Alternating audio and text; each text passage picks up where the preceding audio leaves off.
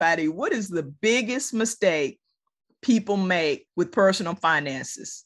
In my observation, the biggest mistake people make is that they don't know what their values are. And whether they have money or need to have more money, they can't figure it out because they don't know what their ultimate goal is with respect to money. They don't know what it means, what money itself means, that it's not just the dollar bills, it's what you can do with that.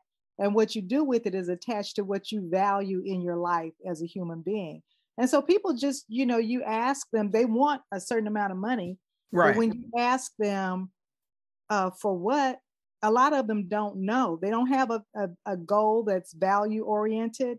And if you don't have a goal, you're not going to get anywhere. That's my view. And so that's been the biggest mistake I see across the board. People just don't know what they value. Therefore, they don't know what they're saving and spending money